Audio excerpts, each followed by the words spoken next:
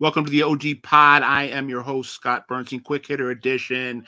We're going to talk about a legendary Hells Angel, Diamond Dan Byfield, has been released from prison. He's home after about 13 years locked up, 12, maybe about between 10 and 12 years locked up on racketeering charges. He is a one of these guys that when we talk about the trifecta of the true OGs, feared, beloved, respected. That's what Diamond Dan was and is.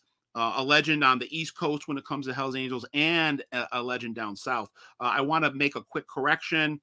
Uh, Reporting of Dan's demise was quite exaggerated and inaccurate, and I apologize for any false news that I put out.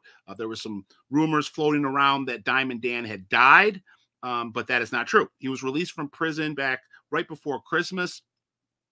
He's about 72 years old.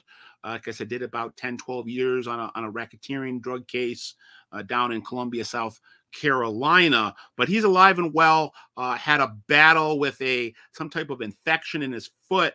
I believe he had a toe amputated or part of his foot amputated. But he is alive and well, recovering from a decade plus in the slammer. Just to give a little bit of background on Diamond Danny, a guy that got his nickname because of his love of expensive jewelry.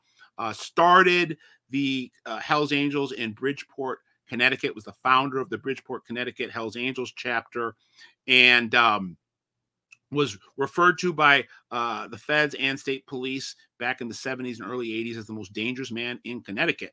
Did some prison time off and on. Was known to work with some of the Italian mobs on the East Coast, the New York family, the Patriarchas, allegedly. And then in the 2000s came out of prison and decided to go plant a flag for the Hells Angels down in the Carolinas, and opened up the Rock Hill chapter, Rock Hill, South Carolina, which is located about 45 minutes to an hour in between both Charlotte, North Carolina, and Columbia, South Carolina. So controlled kind of that border area, and had a lot of sway, a lot of influence in both the Charlotte area as well as the Columbia area, but was based out of Rock Hill. They call it the Rock Hill Nomads.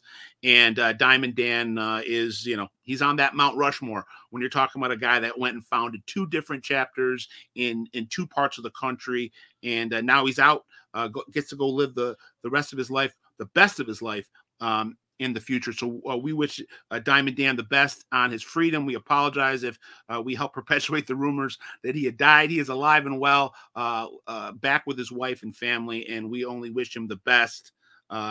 Diamond Dan, 72 years old, out of prison after a decade plus. Scott Burnstein, OG Pod, out.